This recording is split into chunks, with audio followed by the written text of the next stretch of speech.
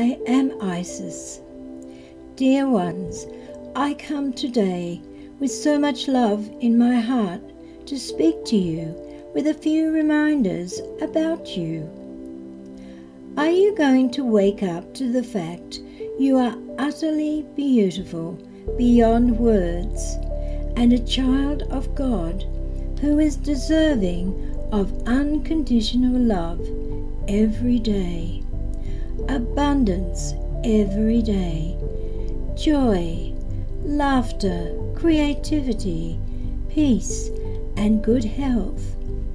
This is the first thought that crosses your mind before you reach for your morning coffee or tea, so you know the rest of your day will continue in joy.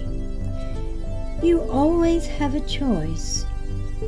Please choose wisely, dear ones.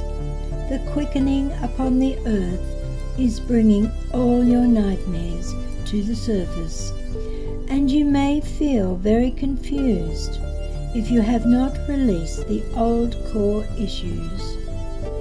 Be aware there is help at hand through those healers about you, and take the opportunities that will help you to stand in the new vibrations as a clear channel of light and love. Many angels are now incarnating to bring their unique gifts from the many parts of the universe to share, as they fold in the mid-heavens to reconstruct space-time to help rejuvenate Earth, for change is necessary and constant.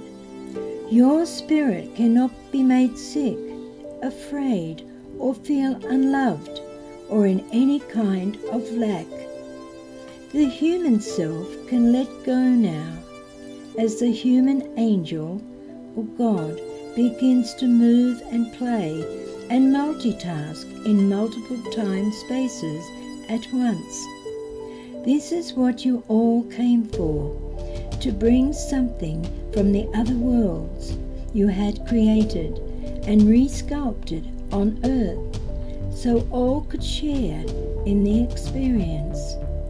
Such playful love allows the Earth a new experience as well, a dream even beyond what you originally scripted together. If unconscious humanity begins to feel from the awakened ones and the children that they can create or precipitate whatever they want or need, then the fear power brokers of the old dream will soon be left alone with all their toys, while the rest of the planet creates around them.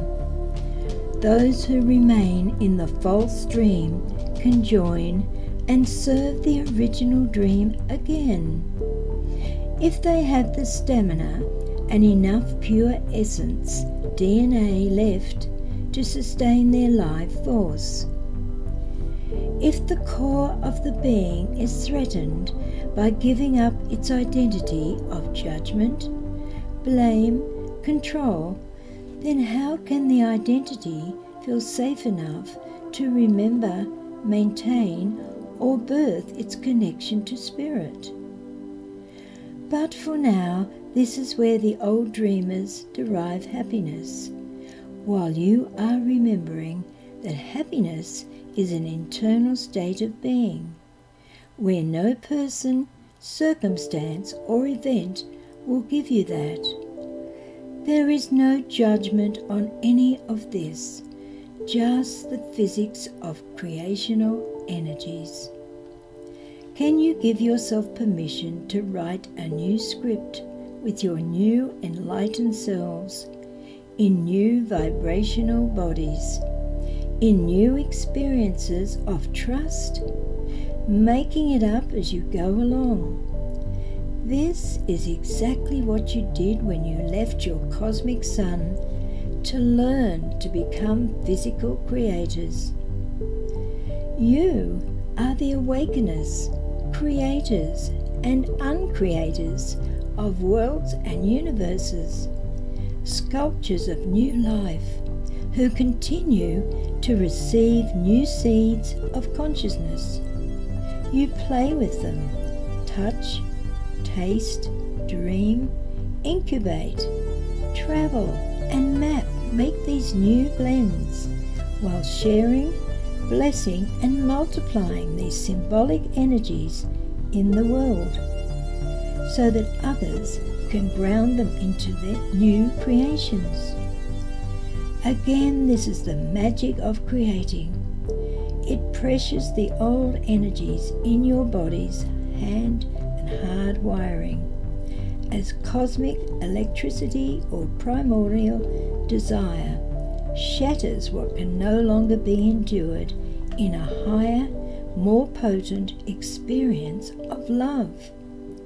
A holographic union in a holographic library where all your truths can find their way to expression. So with the new moon, there is always a time for new beginnings. What is your new path, your new creation, new ideas? Go and create, dear ones, and enjoy your new life's creation and vibration as it has lifted much higher. As I leave you now with peace in your heart and love all through your being, which I embrace you always. You are never alone. You may call on me as I am at your service. I am Isis. Namaste. I thank you, Isis. I love you and thank you all for being here today. Namaste.